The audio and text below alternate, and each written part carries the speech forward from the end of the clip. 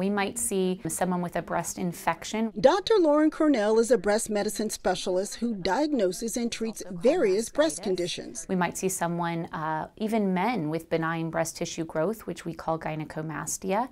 We might see someone with fibrocystic changes of the breast, which impact their quality of life, but don't increase cancer risk. She talks with patients about screenings and checks for any potential cancer concerns. Dr. Cornell says many factors, including family history, contribute to a person's risk of developing breast cancer. It can also include their mammographic breast density, their reproductive history, hormone exposures over the course of their lifetime. The list goes on and on.